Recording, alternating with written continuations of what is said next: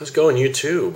This is a review of the essay Isaiah's Job by Albert Jay Nock. I'm looking over there at my notes.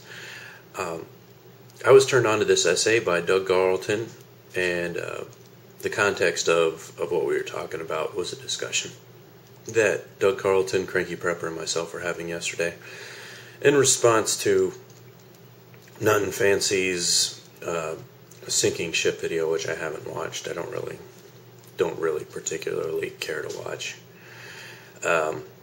Anyway, back to the essay. I very much liked it. I have a link down below, and it's available free by this link. It's not. It is something that has a bit of a religious context to it, but I don't think if you're an atheist or an agnostic, it's not going to make your eyeballs turn into flames or anything like that. There's a great deal of wisdom, regardless of who you are, as there's a great deal of wisdom in the Bible, regardless of who you are.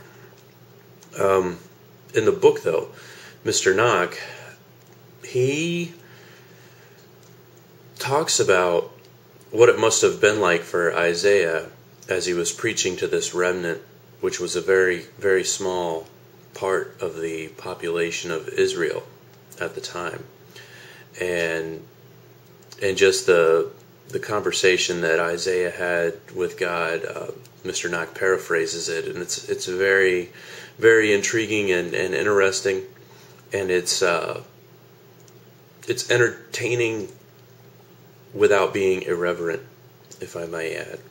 But it's a very interesting time in Hebrew history and in Jewish history, regardless of anything else. And it's the experience, I believe, to a point, has a small reflection in what YouTube producers do, in that whenever you make a video, we're always struggling with the absolute quality content at the risk of losing a big portion of audience, or preaching to the least common denominator so that we bring on the most amount of people.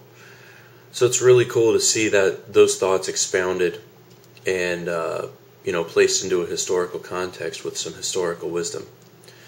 So I liked it. I definitely would give, while the essay down below is free, I would, in my book rating, I would rate this essay as a hardcover.